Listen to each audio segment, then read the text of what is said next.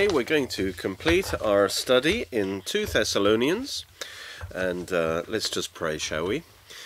Lord God, we thank you for your word, your precious holy word. We pray, oh God, that the transforming, quickening power of the word of God would work in our hearts and lives today. In Jesus' name, amen. Amen. Well, before we get to 2 Thessalonians chapter 3, where we're hoping to finish the passage off, I want to do some background, actually, and teach about the value of work and the doctrine of work, because this is necessary background, if you like, to the passage we're looking at. One of the good things about going verse by verse through the Bible is that you're forced to cover certain subjects that probably you wouldn't if you just chose topics to speak at, which one does with topical sermons. There's certain subjects you tend to focus on more, which are kind of more exciting perhaps, and other subjects would get neglected because either because you don't feel like it's your area, or or because it's just doesn't tickle your fancy. And so that way important subjects can be avoided, but if you go verse by verse through the Bible, then you're forced to tackle these subjects as well, and they are important. And one of those subjects is work, and so we first of all to spend a bit of time talking about the importance of work and the doctrine of work. And the thing is, I think often we have a wrong attitude to work in our culture, and even as Christians we might think of it as unimportant or unspiritual, but it is very important. I mean, you spend a huge chunk of your life working. Well, many of you do. Hopefully you do. When I talk about work, by the way, I'm not just talking about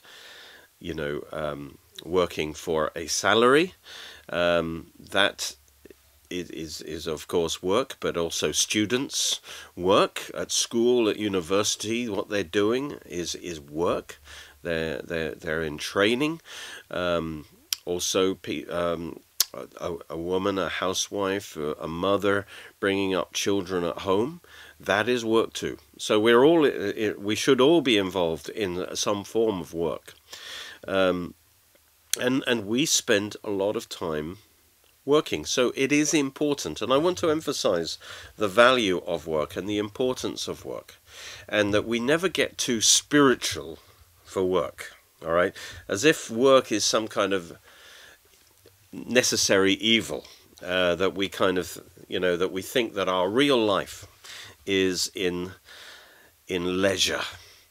And a big part of our culture is kind of like people, which we've inherited from the Greek culture. And I want to show you that the biblical Hebrew culture is quite different. But the kind of Greek culture, and the Thessalonians were Greeks, so this is one thing Paul was trying to teach them, was a work ethic.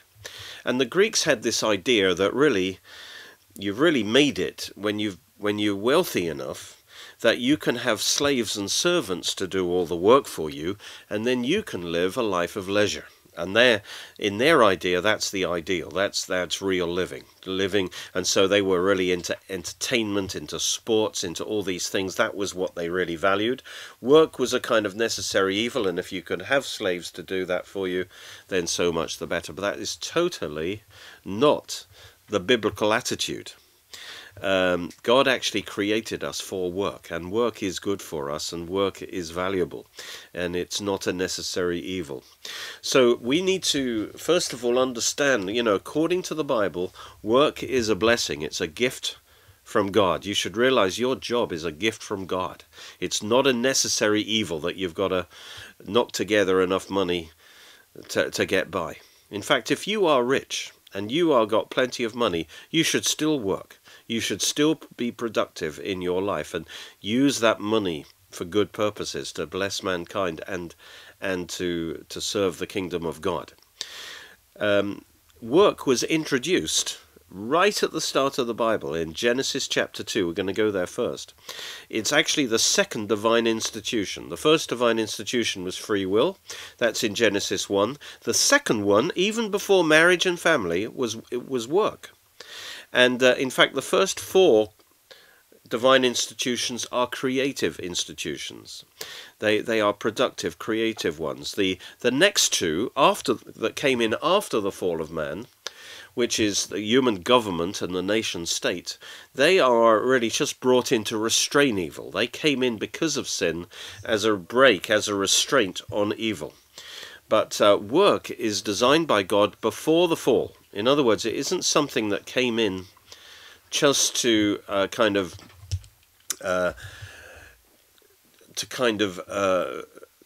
restrain our sinfulness to keep us occupied so we don't sin too much, although it does have that purpose too.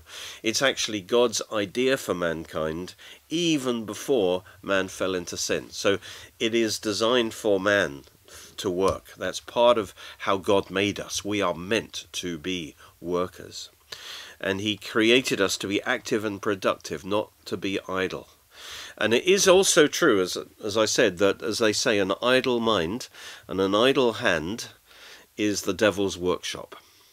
And if you're passive in your life, you're not working, you're not being productive, then you are open to all kinds of negative stuff getting in.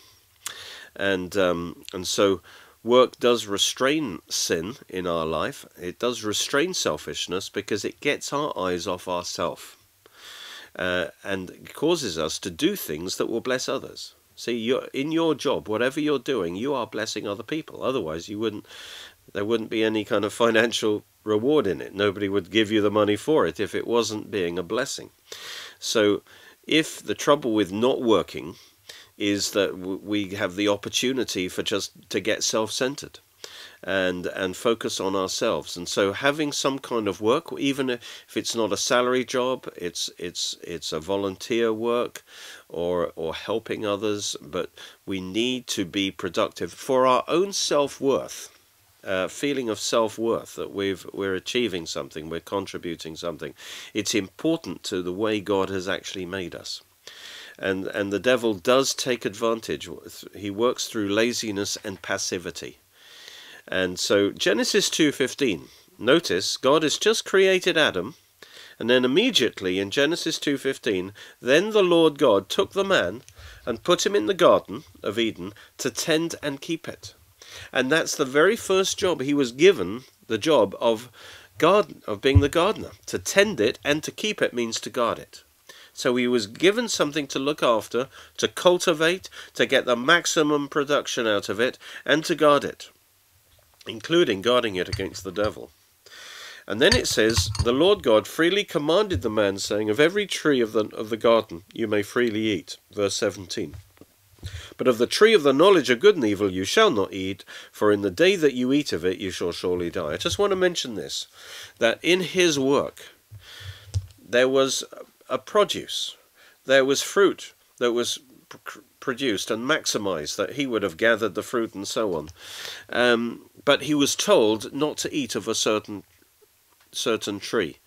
And this was important because by not eating of that tree, he was acknowledging it belongs to the Lord. And that way he stayed under God's authority. And that is like the tithe today. Giving God the first fruits to God, to honor him, to honor the fact that he is in authority, that he's given me this job. And so I don't take it all to myself, but as it says in Leviticus, the tithe belongs to the Lord. And so Adam sinned, as it were, by taking what was not his, by taking from that and by disregarding God's authority and ownership of the garden. So in our work, we then need to give glory to God by actually giving him the first fruits from what he has given us.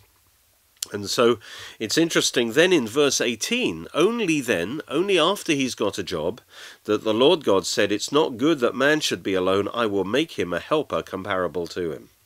So I want you to notice that work comes before marriage. All right?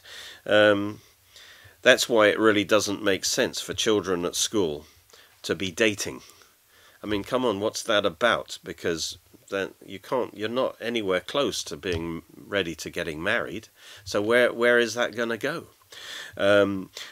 So work comes before marriage. So in other words, a woman should not even think about marrying a man who's not able and willing to work. He needs to have a work ethic. He needs to be at least beginning to establish himself in a certain form of work. Also, a man should not think about marriage until he's established in his work. You know, because God only brought Eve to Adam after setting him up with a job. Okay? Proverbs 24:27 says, prepare your outside work, make it fit for yourself in the field. In other words, get yourself up to, you know, it doesn't mean you've got to be totally the top of your field before you can marry, but you need at least to reach a point of basic competence in your workplace that you're employable. Make it fit for yourself, and then it says afterward build your house, and that means have your wife and your family. And so this places an importance on work that it comes first, even before marriage and family in the order of things. Then in Genesis 3, the next chapter, we see the curse come in because of man falling into sin. And that had an effect on work. In fact, this is one reason why people have a negative attitude to work, because whatever job you have, however nice it is, there's always an element of sweat, of that it's hard, it's difficult, it's challenging. And you know, some aspects of work are you really enjoy, you're using your gift and everything's great, but there'll be other aspects always that you really don't want to do that part of the job, and yet you have to do it. Genesis 3:17 talks about this, because before the fall it was easy to do the gardening in the Garden of Eden because there wasn't any weeds. But notice God says to Adam, this is going to be the result of your sin now. He said, because you've heeded the voice of your wife and eaten from the tree which I commanded you, saying, you shall not eat of it, cursed is the ground for your sake. Remember, his work was in tilling the ground of the Garden of Eden, but now the ground comes under a curse. And we do our work in the world, and there's a curse in the world, which means we have to put forth an effort to overcome that chaos, that disorder all the time. Not just in human behavior, but in the very environment is under this curse, called the curse of the fall. Cursed is the ground for your sake, in toil you shall eat of it. In other words, now Adam, you're going to have to really put some effort in all the days of your life. Both thorns and thistles it will bring forth for you. So in other words, it's you know, there's going to be resistance to you now, Adam. Before, nature just obeyed you, everything was easy, but now thorns and thistles, you're going to have to do some weeding. All right, you're going to have to. It's not just about producing these lovely flowers. You are going to have to keep guarding it and watching over the negative things coming in. And you will eat the herb of the field. Verse 19, in the sweat of your face, it's going to be hard work. You will eat bread till you return to the ground, for out of it you were taken, for dust you are, and to dust you shall return. And I want you to notice that that curse is still in action, because, for instance, we're all going to die if the rapture doesn't happen, and that's the curse of Adam. So it's true, however, that by walking in the blessing of God, if we surrender our job to God and ask for his blessing on us, that will mitigate and push back the effects of that curse. But we cannot overcome the total effect of the curse of the fall, because it's still operational in the earth. For instance, you can walk in because of the blessing, you can walk in divine health all your life, but you're still going to die if Jesus doesn't return, because that curse of the fall is still in action. And so that means that your work will have elements to it that will mean you're going to have to put forth effort. You're going to have to sweat a bit, and that doesn't mean there's something wrong with you. It's just part of the new situation. And I think that's one reason why people they may have negative attitudes to their jobs because they focus on the hard parts of their job that they don't enjoy doing. But just realize you're not the only one.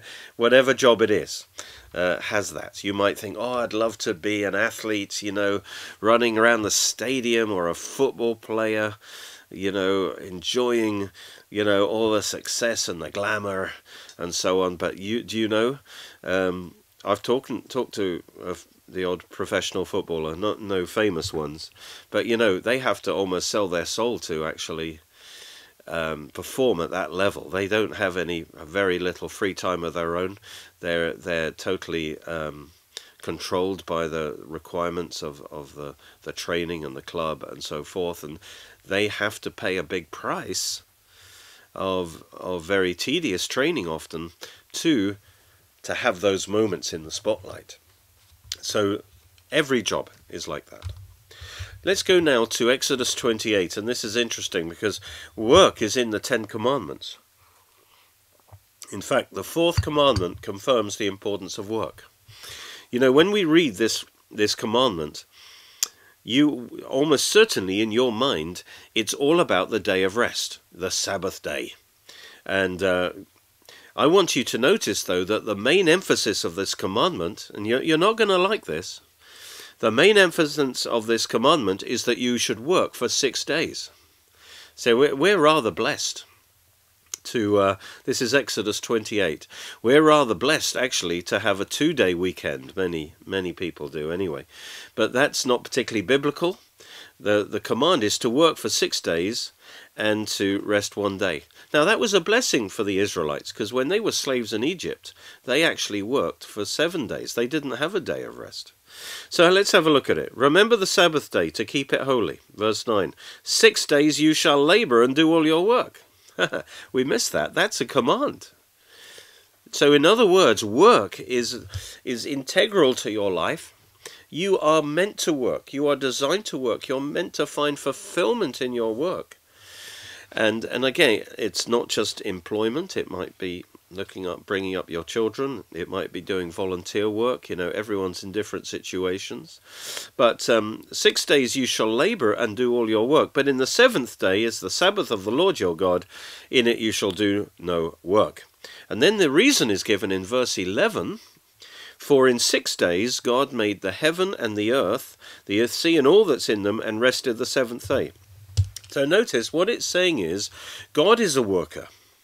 And God worked for 6 days, and then he rested the 7th day. And so in the same way, we are made in the image of God, just as God works and is creative and productive through his work. So we are to work. And that's a big part of our life, and that is honorable and good and satisfying on a deep level. And then God rested the 7th day. And really, resting the 7th day, a big part of that rest is so that we might work better on those other 6 days. So work, notice, is not presented as a necessary evil because of sin, but actually we're imitating God. We're being like God when we work. In other words, we are meant to work just like God. Jesus said the same thing in John 5:17. John 5:17. Jesus answered them, "My Father has been working till now, and I have been working." He says, I'm walking in the footsteps of my Father. My Father's been working, so I am working. And so not to work, not to be employed in some productive activity is unhealthy. It's not good for you. And like I say,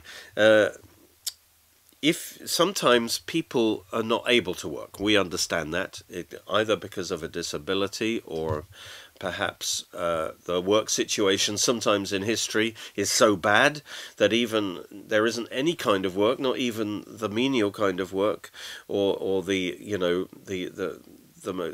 not even the simplest jobs. And so that this person, it's not their fault. But clearly the Bible says if you are able to work, you should work. And to be idle, you see, is not good for you. You become passive, and that becomes the devil's playground, because when your life is empty, when you're passive, then to fill up that emptiness, you will call upon unhealthy things like drugs and that to try and make yourself feel better. You will fall into sin, and that's why idleness is the devil's playground. One thing that we've inherited from Greek culture is the exaltation of leisure above all. Now, there's nothing wrong with leisure, but the problem was that now often people live for entertainment. They count the hours during the day until it's evening, when they can have some kind of entertainment. Or they count the days until the weekend, when they think they can really live. And so they're not getting any satisfaction from their work, because they devalue it. To them it's a necessary evil. They do not see it as a divine gift and call. But it's just what they have to do to bring in some money. And that's a sad thing, especially for Christians. We should realize this is our ministry. Our work is our ministry. Our work is our worship to God. And it's the number one way in which we are a blessing to society. We are blessing to others through our work. In Hebrew thinking, God made man to work and to worship. Those are the main things. And that, yes, to rest, that's part of the pattern of life, but the pursuit of leisure and entertainment was not like the big thing. All right, a bit of that is good, but in the Greek culture that we've inherited from, it's like the main thing is to be entertained, and the rest of your life is really just to get enough money together so you can get entertained. That is absolutely anti-biblical. Jesus exalted work by being a carpenter, or maybe a builder, a teknon, till he was 30. So just think about this. In the Jewish culture, from age 12, a boy would be considered a man. After age 12, that's the bar mitzvah kind of time. I think it's 13 now. But and then Jesus would have started working with his dad as a carpenter, as a builder, helping his dad, being apprenticed. And he did that for 18 years, till he went into the ministry. So for 18 years he did manual labor, skilled labor, but manual labor, and his ministry was only 3.5 years. Now that doesn't seem to make sense to us, does it? In fact, in those days, a Jewish rabbi couldn't become a rabbi until he had learnt a trade for himself. And so Jesus was exalting the value of work. And notice that all his disciples were successful businessmen. And so we can devalue work on one hand because we are infected by the worldly attitude to work, that work is this evil thing. I even experienced that going up to university. Like, even though it was Oxford University, you would have thought it might be different. But even then, there was this kind of culture, partly, that, what are you doing working? You're working hard, don't come on, you're a nerd kind of thing. And there's this culture that work is somehow, the real life is getting drunk. The real life is getting entertained in different ways.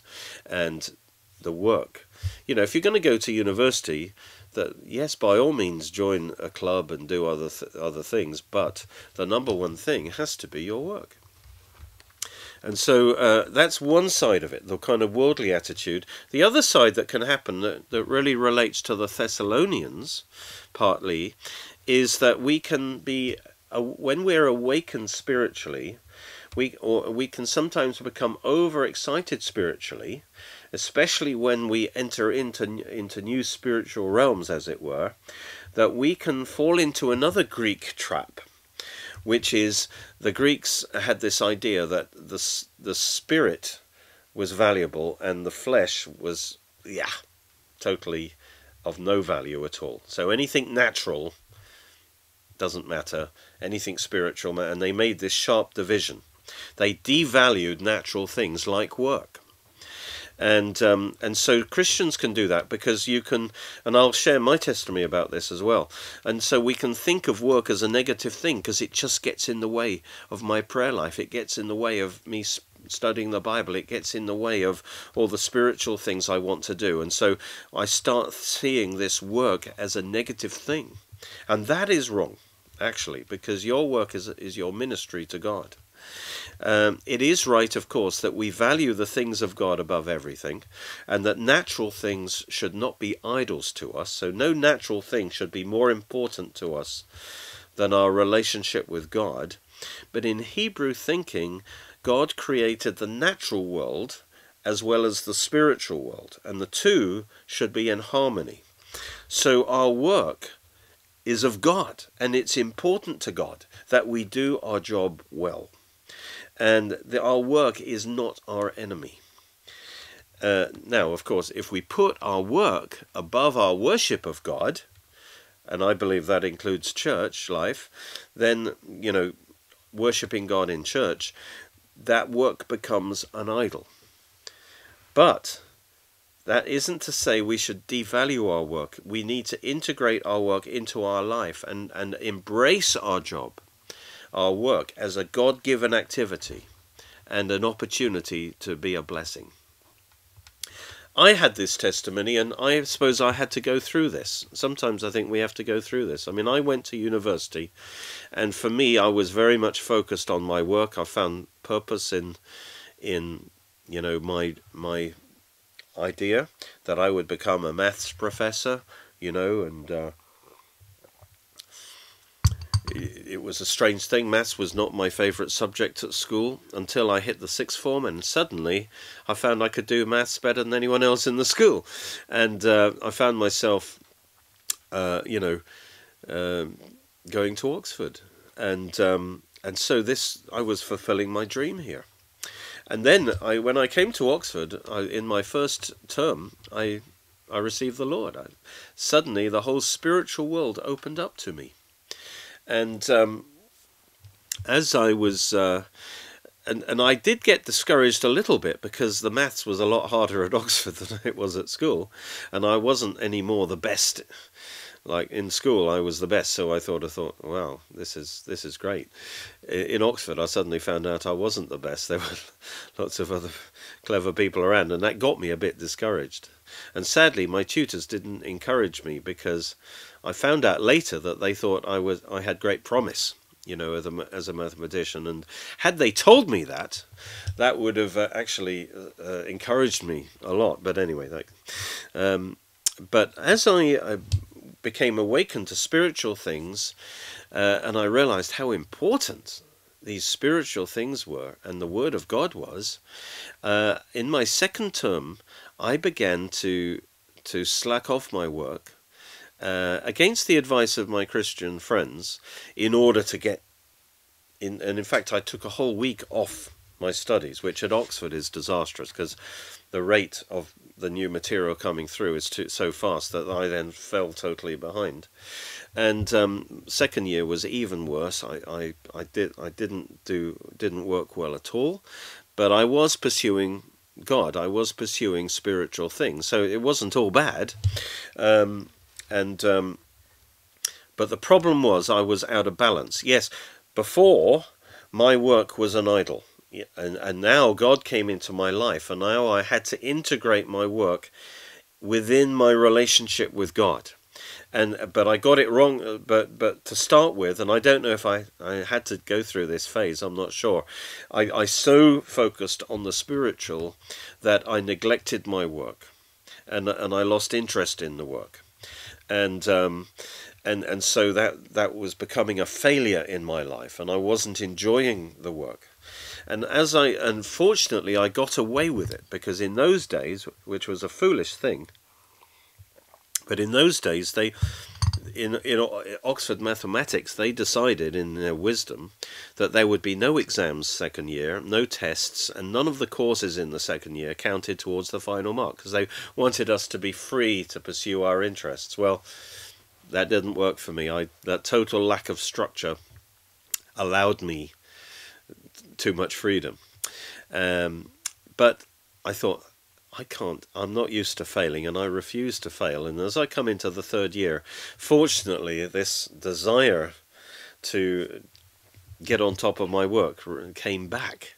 And I felt the Lord say to me that he wanted me to be interested in my mathematics, and he wanted me to do well in it as a witness to others as well. And our work is a big part of our witness. And so I came back into line. It wasn't an idol anymore, but now I integrated it in my life, and I gave it value, and I was able to finish off the degree in a decent way. Not as well as it could have been had I been consistent all the way through, but good enough to squeak. To squeaker first. But anyway, so that's my testimony. So there is a danger that when we come into spiritual things, spiritual experiences, that we then devalue the natural things in our life, like work.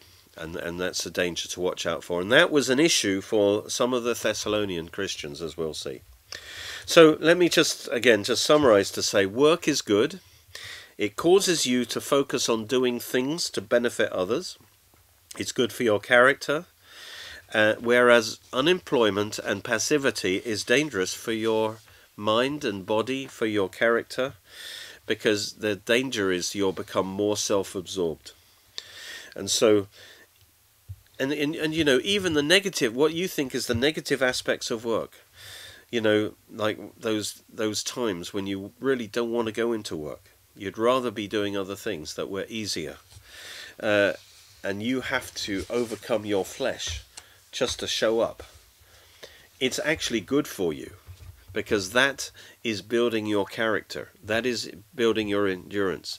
So if somebody is soft and a slave of their desires, they just always just do whatever they want to do, that person is weak. So, you know, if you are unemployed, it's best to get a job, even if you have to humble yourself and get not the perfect job, because you are serving others. And in the biblical thinking, by the way, a manual job is just as good as working with your brain. Obviously, it's best to find a job that fits your gift and your passions, but you might not get that immediately. All right. Sometimes you've got to work your way to that ideal job that you're looking for, and you have to do other jobs that you don't enjoy so much, but do it unto the Lord, and you will find satisfaction in that, and you will learn important lessons in life. You know, obviously, sometimes people cannot get a job for various reasons, but there should always be ways in which we can be productive and bless others. Maybe being an intercessor can be your work, and give hours of your day to prayer if you don't have praying for others, if you don't have the opportunity to work in other ways. Maybe you could do volunteer work for a charity. But whatever you do, do not get caught into a passivity. Let me give a couple of scriptures just to back this up. But the New Testament has a strong work ethic. Ephesians 2:10, we are his workmanship, created in Christ Jesus for good works, which God prepared beforehand that you should walk in them. In other words, God created you to work. Praise God. And to do it well. Ephesians 4:28, let him who stole steal no longer, but rather let him labour, working with his hands what is good, that he may have something to give to those who have need. In other words, one reason you should work is that you have a certain amount of money that you can give into the kingdom of God, into helping other people's needs. That should be a motivation for you to work. Colossians 3:23 is really important. It's saying that your work is your ministry. You know, we all have a ministry, and the main part of our ministry is our work. And whatever you do, it says, do it heartily as to the Lord and not to men. So do it, whatever job you've got, do it with all your heart. Be the best at it. And now we go into the background to 2 Thessalonians. So this is 1 Thessalonians 4:11. says, aspire to lead a quiet life, to mind your own business, to work with your own hands, as we commanded you. And we're going to say that Paul actually is telling the Thessalonians that, because some of the Thessalonians are not working and they're sponging off the other members of the church, because they didn't have a welfare state in those days. And these ones who were idle actually started getting involved in everyone else's business. They become busybodies. They become meddlers and troublemakers because they didn't have any of their own business. And that's why he says, lead a quiet life, mind your own business, focus on your own work, all right, and work with your own hands as we commanded you. And we're going to see that in 2 Thessalonians that they actually, this group of people had actually ignored what Paul said, and the problem had got worse. And now, in 2 Thessalonians, we're going to see Paul gets a lot stronger with these people, because this is a serious issue. It's actually, to not work is to disobey God's command, as we've already seen. And he says that you may walk properly toward those who are outside, that you may lack nothing. So he says, first of all, by working and by being good at your job, you are being a good witness to those on the outside. And secondly, it says that you may lack nothing. In other words, that you are providing for your own needs and you don't have to depend on others. Then in 1 Thessalonians 5:14, he says, now we exhort you, brethren, warn those who are unruly. Now, this word unruly, I just want you to catch this, because this is going to come up again 3 times in the passage we're going to deal with today. Warn those who are unruly. So he's already having to warn these ones. This word unruly means undisciplined.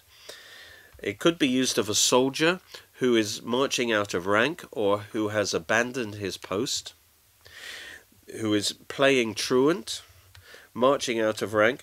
So it's actually talking about people, for whatever reasons, they've given up their jobs and they're not working now.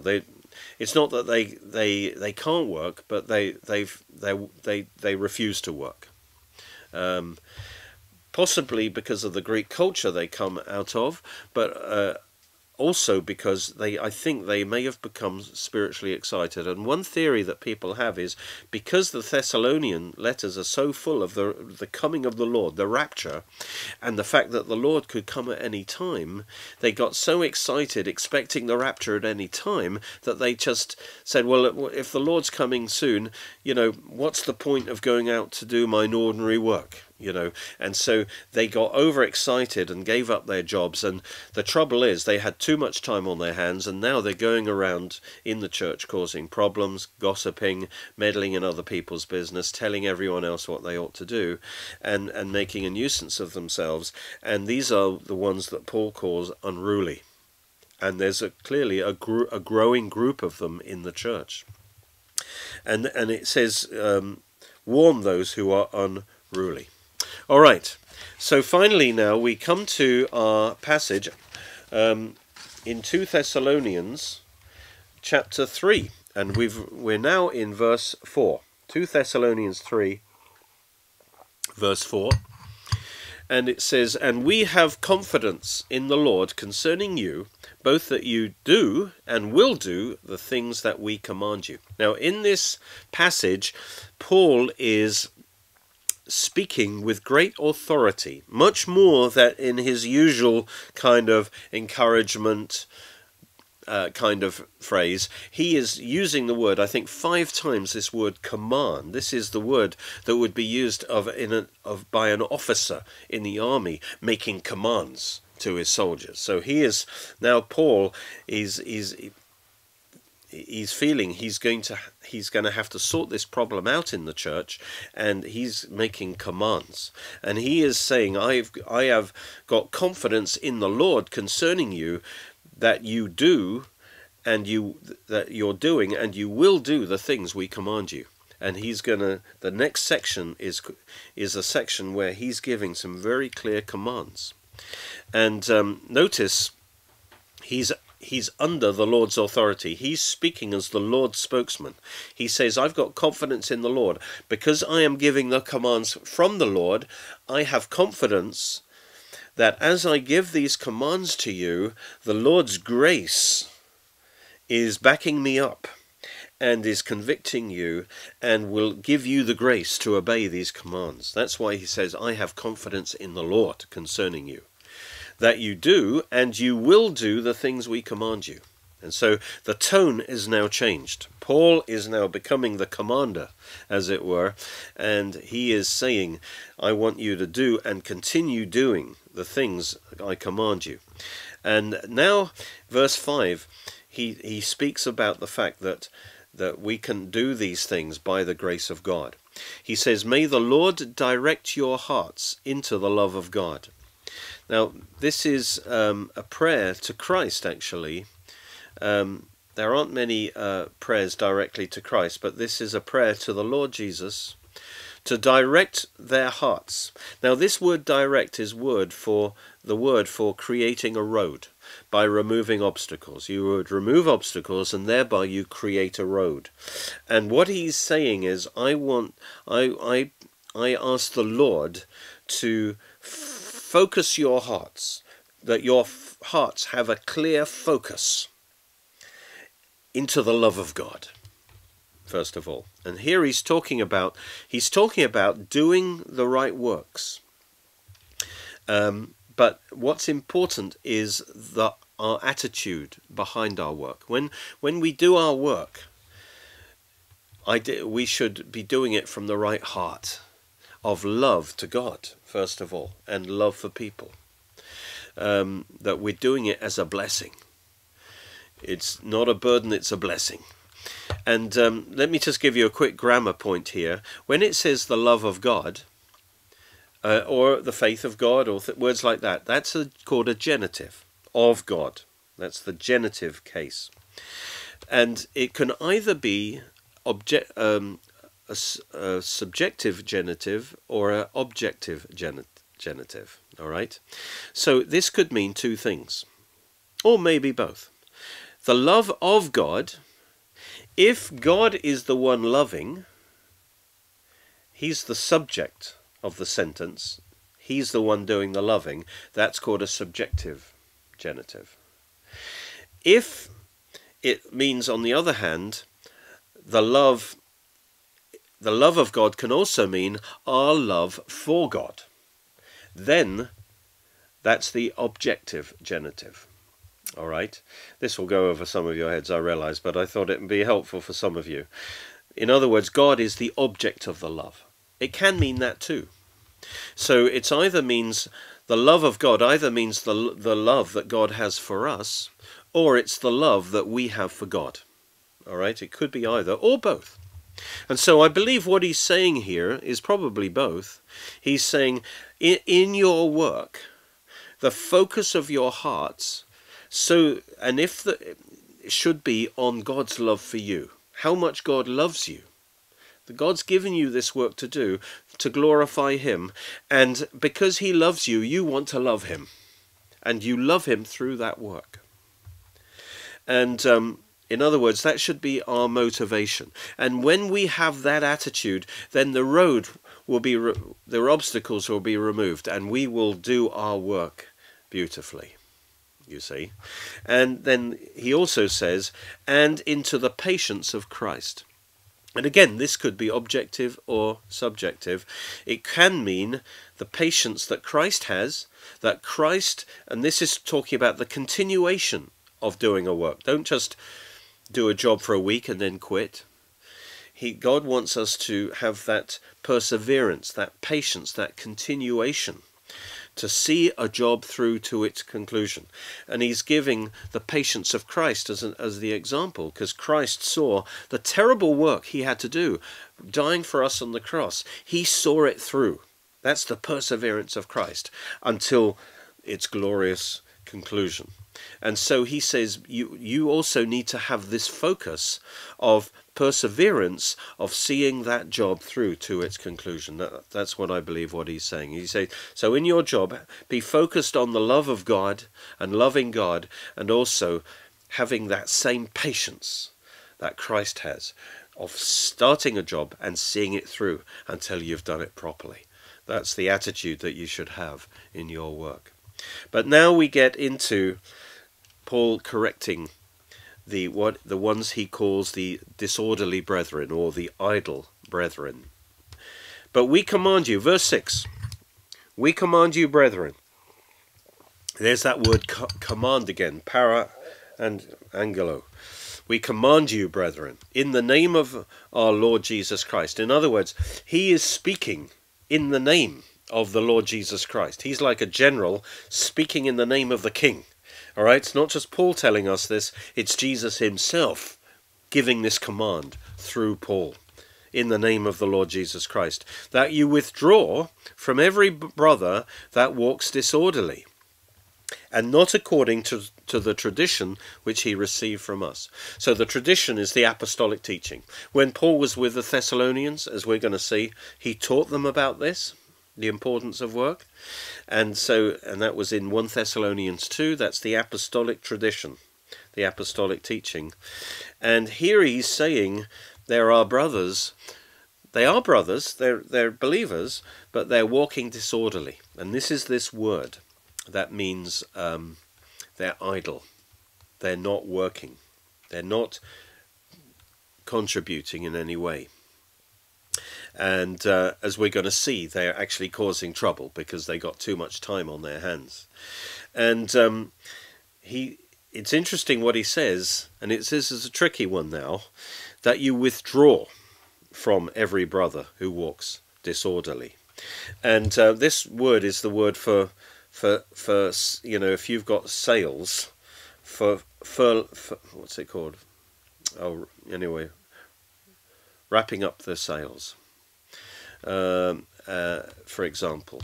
And it's talking about withdrawal. Now this isn't we can relate to this now, because we talk about social distancing, don't we?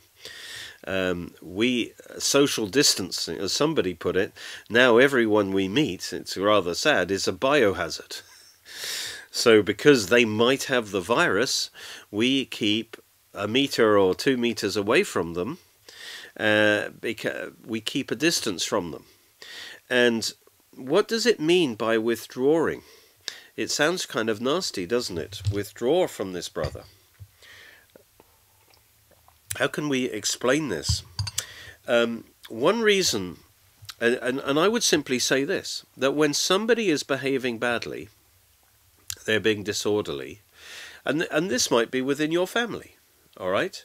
This might be one of your children, or it might be, somebody who's a friend, but they are involved in bad behavior.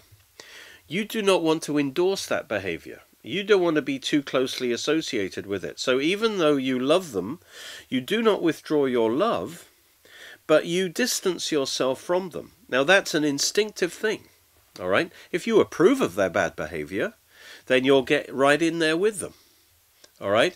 But the problem is, if you act towards them exactly the same way as if they were being delightful, then you're endorsing their bad behavior. You can't do that. So you instinctively withdraw from them. It doesn't mean you don't talk to them, but you can't be as close to them as you would otherwise. You can't approve of what they're doing. So Paul, I think, is really saying here that it's valid to withdraw. You might think, well, that's not the loving thing to do, but actually it is, because if you just treat them the same way, you're encouraging them in their sin. I'm not just talking about doing that if they do something you don't agree with, but if they are acting sinfully, if they are a bad influence on others, if they are creating a bad atmosphere, then you instinctively withdraw. And Paul says, actually, that instinct is correct. You still love them, you still pray for them, you're still polite to them, but you can't be as close to them.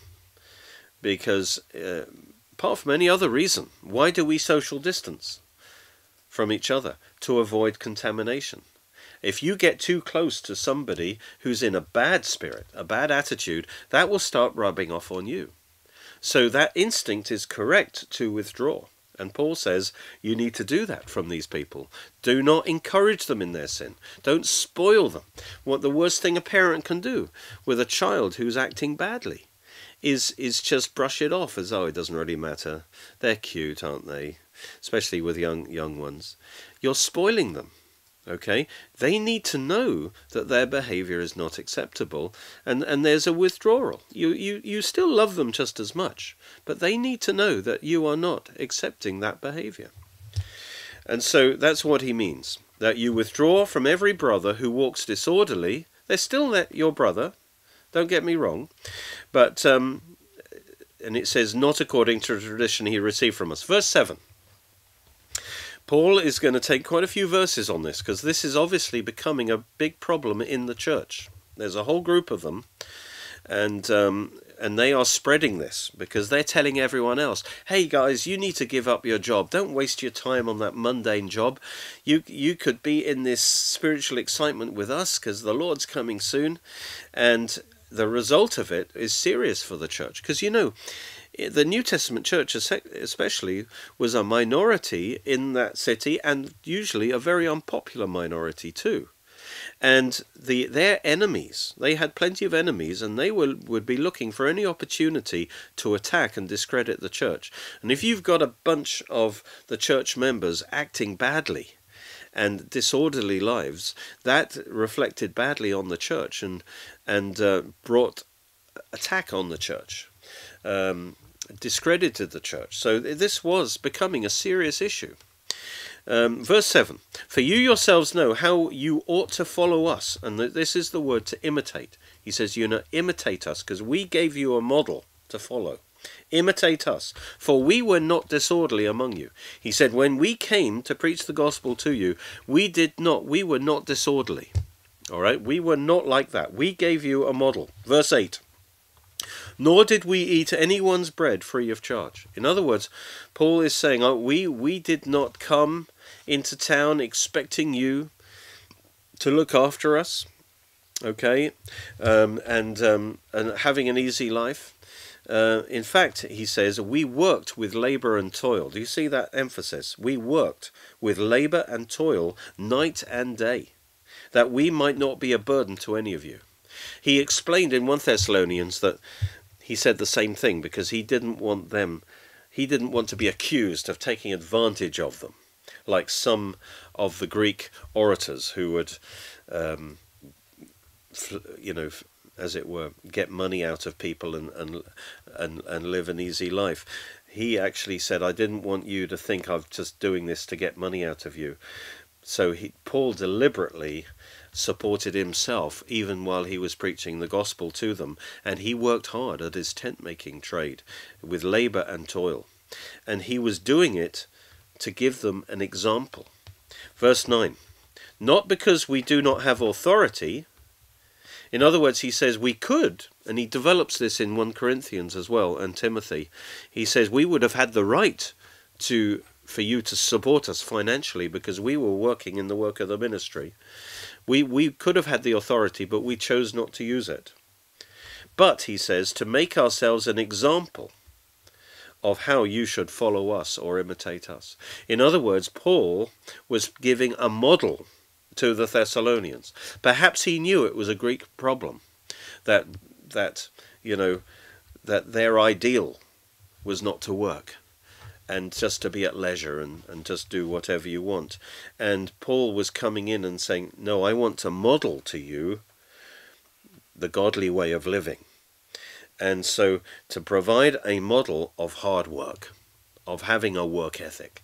And so just in case Paul didn't want them to get the idea that, if once you become spiritual like the Apostle Paul, and Paul had spiritual experiences way beyond probably anyone else in church history, yet Paul was saying all my spiritual experiences doesn't lift me beyond the realm of work. I still work hard.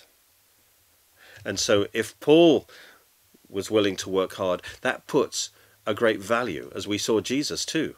He worked all his life, and that means work is of value. Work is of God. And to have a work ethic is a godly thing. And we don't make an idol of the work, but we should be imitators of God. And as I say, God worked 6 days and then he rested 1 day. So he says, we provided a model so that you understand that Christians work. Just because you may have spiritual experiences does not mean you do not work. Paul says, look at me. Look at the experiences I have. He's an apostle. He's seen the Lord. He went to heaven. But nevertheless, he worked hard. And I love that way that the spiritual and the natural were both important to Paul. And so he is saying, I gave you an example. And then verse 10, he says, for even when we were with you, we commanded you this. So this is good teaching, by the way, and parents need to teach their children on 2 levels, by precept and by example. All right. So verse 10, it says he commanded them, he gave them the instruction, but in verse 9, he modeled it. So when parents teach their children, they also need to model it for the children. So the children will see. This is, can see it modeled as well. They see it and they hear it. And then that's proper teaching. And so he says, even when we're with you, we commanded you this, if anyone will not work, neither shall he eat. And this is a saying, and it's interesting that it's in the imperfect tense when it says we commanded you, which means he didn't just say it once, he said it constantly. We commanded you. He repeated it. If anyone will not work, it doesn't say if anyone is unable to work, but if anyone will not work. In other words, they are capable of working, but they refuse to work. They're idle. Neither shall he eat. And what this is saying is not that somebody who doesn't work will not eat, but he's saying, he's actually giving a command here. What this means is this.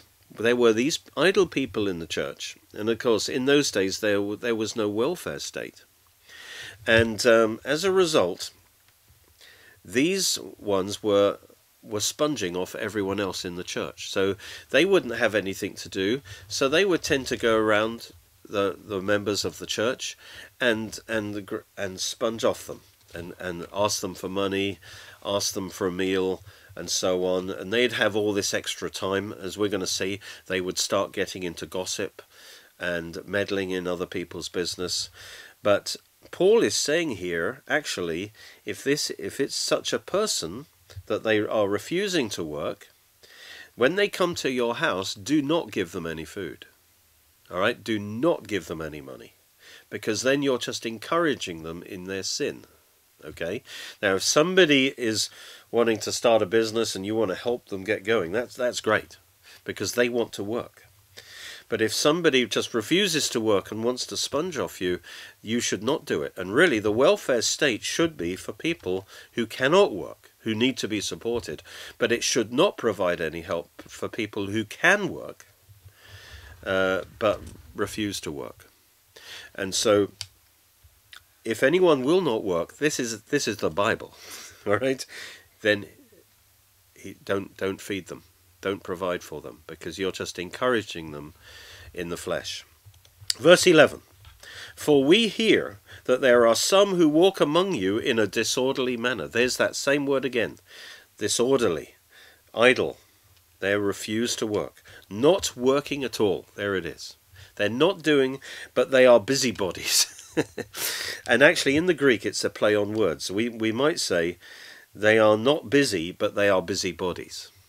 In other words, they are, they're a hive of excitement and of activity, but they are not doing anything productive in their life. They are busy, but they are actually not doing anything real.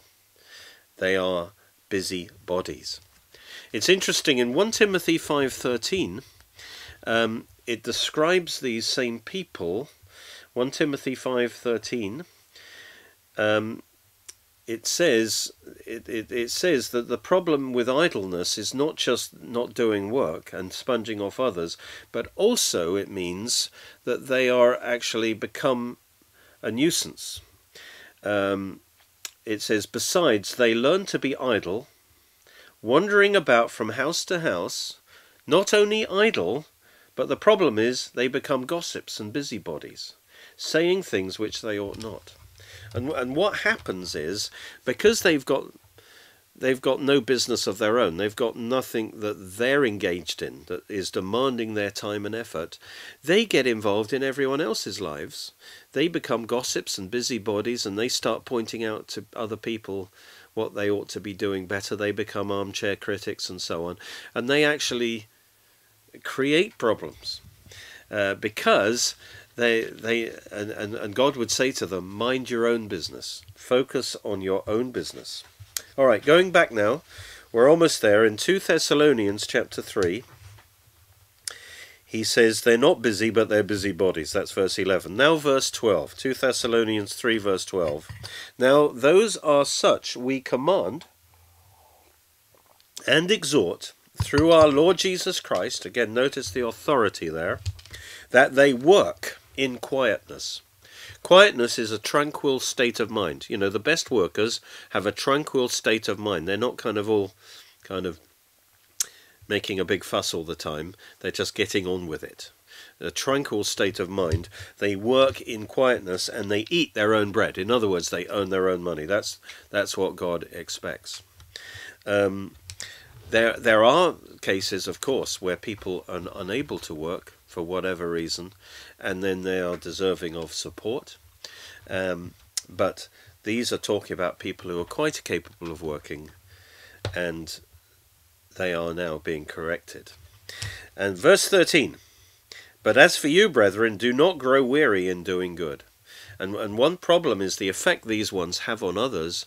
People say, well, look, here am I working hard, 9 to 5 or whatever, and here are these people lounging around, going from house to house, just chatting, doing nothing, and they seem to be all spiritual. Maybe I should give up my job too, and Paul says, do not grow weary in doing good, in doing the right thing. Work is good.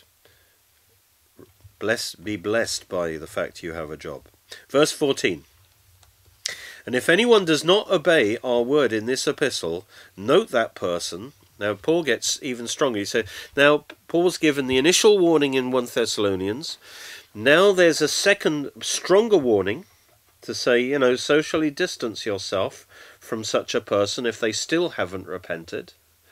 And now Paul gets even stronger. He says, if they still don't repent after I've given you this warning, you need to socially distance yourself some more. Again, this is, I think, just a natural social distancing.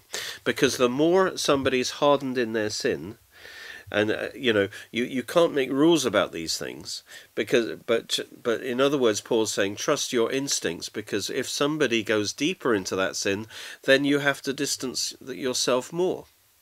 In terms of not being their best pal. You're still nice to them, you still, pray for them, but you can't be their best pal because you cannot approve of what they're doing. And so he says, note that person and do not keep company with them. In other words, don't mix yourselves with them. Don't get too closely mixed up in their lives, because you're endorsing their bad behavior if you do that. That he may be ashamed. In other words, that he needs to be convicted. Notice verse 15 though. Paul is careful that people don't go overboard on this and say, oh, he's out of order, I'm going to speak evil against him. No, that's absolutely not what Paul's saying. Verse 15, do not count him as an enemy. All right, do not count him as an enemy. Don't be nasty. All right, don't speak evil of him and so on, but admonish him as a brother. He's still your brother. It's a family issue. It's a family issue. When a child behaves badly, maybe you've got to do some social distances. Go to your room until you can be polite to us. All right, and when you're ready, you can come down again. A bit of social distancing. And so he says now, verse 16, as we wrap up Thessalonians, it finishes beautifully. And Paul is saying what we want. These people are actually were through their gossiping and their meddling, they've been disturbing the peace of the church. And notice now, Paul says, now may the Lord of peace himself give you peace always in every way. The Lord be with you all. Hallelujah. Peace here is from the Hebrew shalom, which means harmony.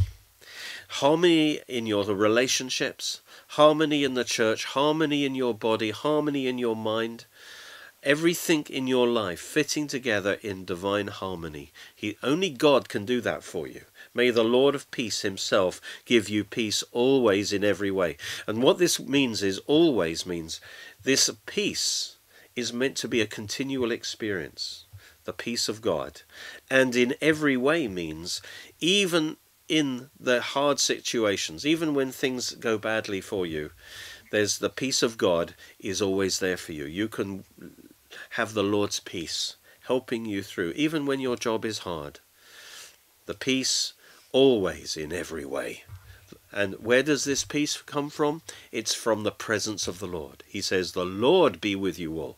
That's the key to peace. Walk with God, and the Lord will be with you, and he will give you that perfect peace. And then in verse 17, he says, the salutation of Paul with my own hand, which is a sign in every epistle, so I write. So actually what's happening here is Paul has been dictating the letter, but now, in fact, we saw in chapter 2, verse 2, we won't go there, but in chapter 2, verse 2, we see that some people have been writing letters in Paul's name, but they were forgeries and giving false teaching. So what Paul would do in all his letters is, as he comes to the end, he's been dictating, but then he gets the pen himself, and he writes out the last 2 verses are written in Paul's own hand, and with his distinctive handwriting, and so they will see that it's the distinctive writing of Paul, and this is a genuine letter of Paul. So this is why he says, the salutation of Paul with my own hand, which is a sign in every epistle. So he did this at the end of every epistle. He wrote a bit at the end in his own hand. So I write, he says. And then finally he finishes with the usual grace blessing. The grace of our Lord Jesus Christ be with you all. Amen. And that's exactly how we finished 1 Thessalonians, with the difference of one word, which is the word all. And that shows his pastoral heart. Notice he says, the grace of the Lord Jesus Christ be with you all. Amen. Why does he emphasize all? Because he's been talking in this last chapter.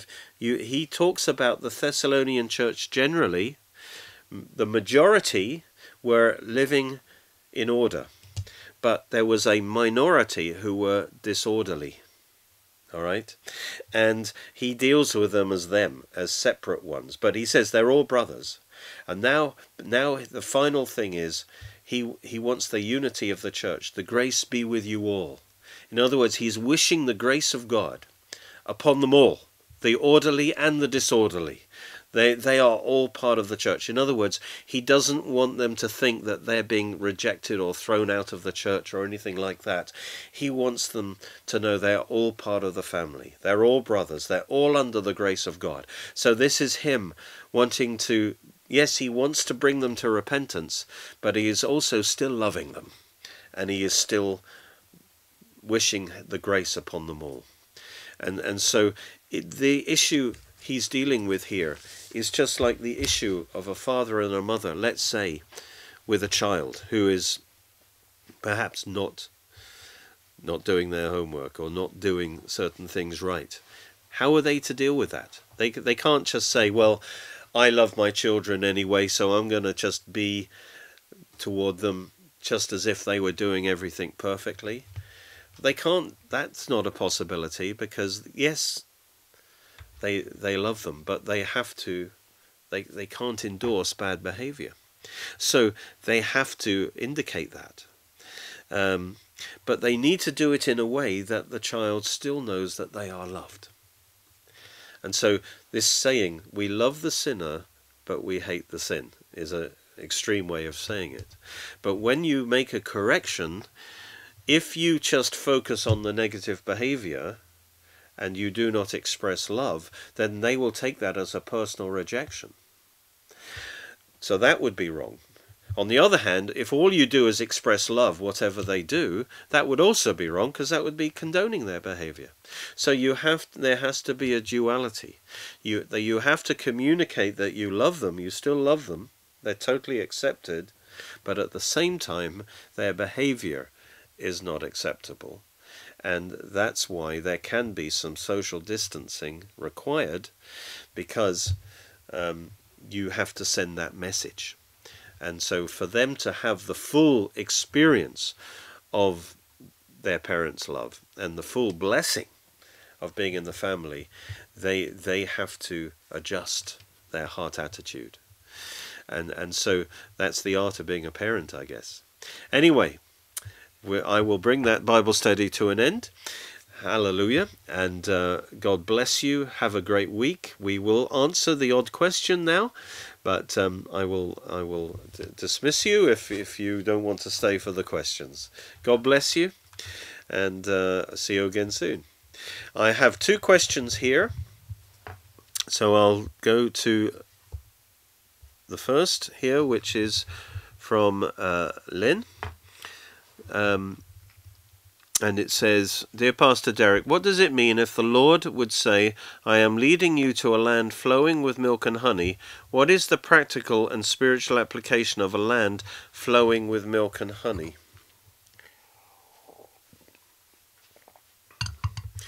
Well, the land, of course, land flowing with milk and honey, that's the promised land. The milk and the honey, I mean, gosh, I forget what the significance of that, but I think it's obviously talking about abundance, that in their time the milk would be the goat's milk primarily, and so it's talking about that there would be part of the land would be good for animals like goats. The honey, some people believe, is primarily date honey, as well as the bee honey, and that's talking about that also it be a land where there would be trees and fruit, and where bees, of agriculture. And so it's saying that this land has everything in a way. It's an abundant land.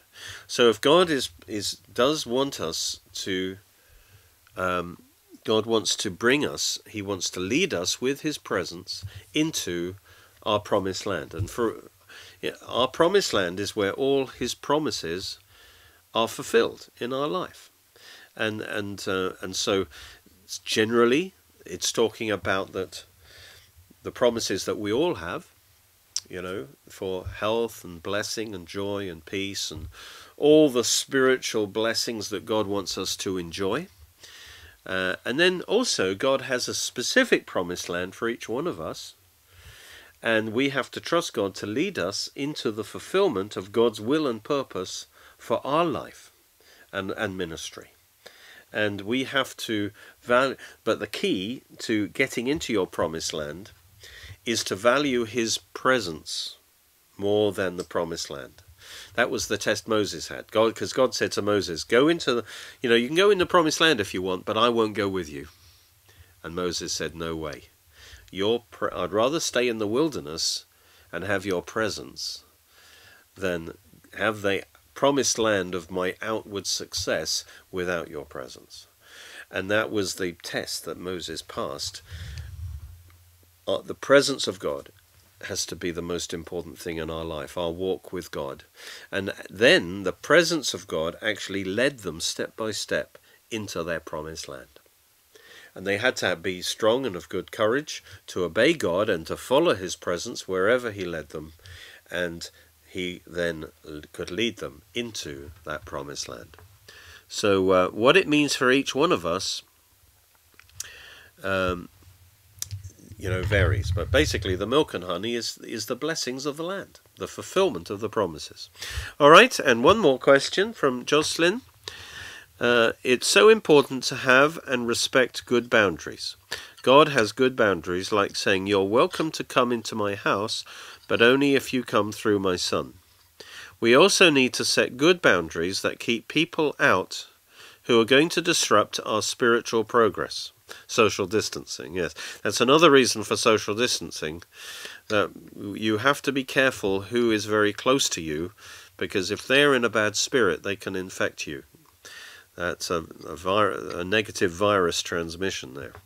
That's why it says, do not be yoked together with unbelievers. In other words, don't get in very close partnership with unbelievers, because of that cross-contamination that can happen. And so it says that, so anyway, yes, I'm agreeing with you, I think. We also need to set good boundaries that keep people out who are going to disrupt our spiritual progress, so that we stay strong enough to be able to help them form good boundaries. And also respecting other people's boundaries is just as important. Yes, absolutely. And again, having boundaries doesn't mean we're nasty to people or anything like that, but we need to, that's fair enough. And the final line is, because Jesus was both divine and human, and he lives in us, does that make us both human and divine? No. we are human. Jesus is different from us in that respect. All right. Jesus is God and man, and the two natures of God and man are united in the person of Jesus, and he is unique in that regard. All right. Now, the fact that he lives in us by his Spirit does not change that fact. All right. The fact that God lives in us does not make us God. All right, that's very important to understand. We are not God in that sense. We are always going to be created beings. However, God, the interesting thing is that when, I've been thinking about this recently, so I'll just finish with this, that when Jesus was a man on earth, he was man and he was God, but as man, he was, as it were, disconnected from the glory of God. He laid aside the glory to be a man, as it were, with us, yet without sin. But in his resurrection, the resurrection did not change his deity. He was always God. But the resurrection changed his humanity. And in the resurrection, the glory of God, the divine glory of God, somehow took possession of his humanity and transformed it, and he became a glorified man. So now the glory of God fills his humanity. And when we are resurrected, we will be glorified. Doesn't mean we become God, but what it does mean is that the glory of God will fill our humanity. We will be infused with God's glory, and that will lift our humanity to something else. And in fact, this is what 1 John 3 says. 1 John 3, if I can just vaguely remember it, it's saying that we are children, now we are children of God, but what we shall be, is not yet manifested. In other words, we're going to be turned into something else.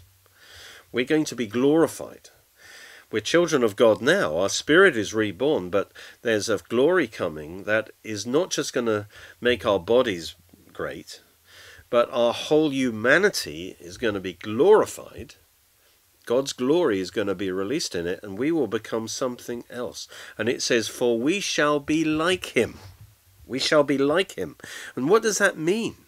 We shall be like him. Not that we're going to be God, but our humanity is going to be glorified just like Jesus' humanity was glorified. We shall be like him, for we shall see him as he is. And when we see him face to face in that day, we will receive of his glory into our humanity, and we will be exalted into a level of being that will be higher than the angels. That we won't be God, but we will be glorified. All right? One more has come through. This is from Mark Crow. Evening, Pastor Derek. Thanks for your teaching on work this evening. Hosea 6:2 says, "After 2 days he will revive us. In the third day he will raise us up, and we will live in his sight." If the 2 days or the 2,000 years expires around the anniversary of the crucifixion in AD 33, would you be surprised if the rapture came after 2033? God bless, Mark. Now, okay, so this is where I can get into trouble, because I've done this calculation. And again, I have to always prefix by saying these things are based on typology. A day with the Lord is 1,000 years, so we cannot be categorical. So I do not know when the rapture is going to be. I don't know when the second coming is going to be. No one knows, okay? We can only guess. We can only use typology. All right, so I need to say that. So if the rapture is after 2033, I might be a little bit surprised, but it wouldn't hurt my faith. It's quite possible that the rapture will be after 2033. But let me just explain how I understand this calculation, and you can put as much weight on it as you like. In fact, if you were going to predict a time, this is the 2 days is not to the rapture, it's to the second coming. All right, Hosea's 2,000 years. After 2 days, he'll revive Israel, and then on the third day, that's the millennium, we will live in his sight. That's Israel will live in his sight. So the end of the 2 days is after 2,000 years. That's the second coming. So if that typology works out, the second coming will be in 2033. However, I don't think it's from the cross. In fact, if you look at the Hosea prophecy, he talks about the cross, and then he talks about him returning to heaven. And it also talks about the judgment on Israel. Now, I can't go into this, but I believe Israel was cut off 6 months later. All right, this is based on Luke 13, the parable of the fig tree. Jesus comes for 3 years, and then Israel are given 1 more year of grace. That takes you to 6 months after the cross, when Israel will be cut off. And that happened at Stephen's speech. That's the prosecuting speech. That's when Jesus stood up and Israel was cut off. And that is then dated in October, I think the 12th or the 10th, I can't remember, AD 33.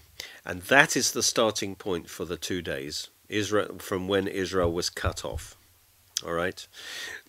If you measure 2,000 years, you get to October the 10th, 2033. That would be my date for the second coming, if I was to guess. All right.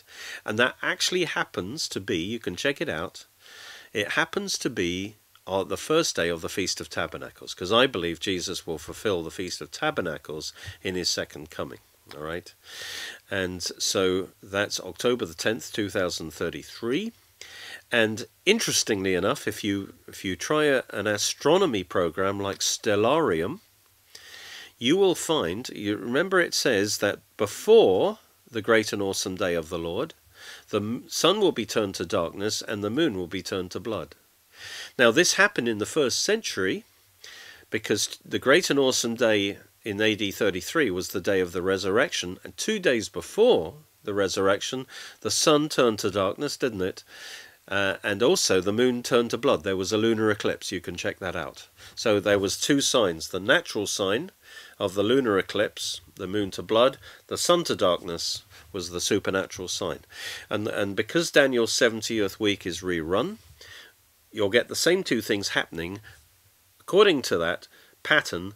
2 days before the second coming, the sun will be turned to darkness, there'll be a blackout, and the moon will be turned to blood, there will be a lunar eclipse. And that's confirmed in Revelation 6, where the moon is turned to blood and the sun is turned to darkness. And that's prophesied, as you know, in Matthew 24 as well. If you look at Stellarium, October the 8th, which is 2 days before October the 10th, which is the Feast of Tabernacles, is a total lunar eclipse. The moon will turn to blood, and it's a total eclipse of the moon right there. So there's a little confirmation. that God may be working according to that timetable. But God may have completely other ideas in mind. But that's the fulfillment of Hosea's prophecy would be October 2033 Feast of Tabernacles. That would mean the rapture, if it's a pre-trib rapture, would be 7 years before that, which would place it around 2026. All right?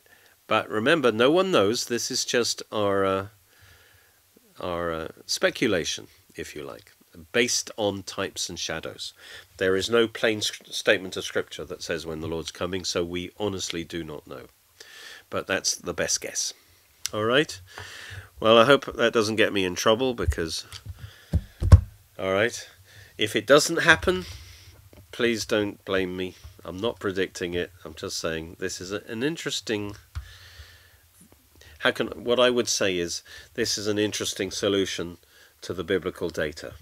This 2026 to 2033, it fits all the typology rather nicely. But God may have completely different way of resolving the whole issue. So God wants us to live as if he could come any time. All right, well, we've had a good time. God bless you. Amen.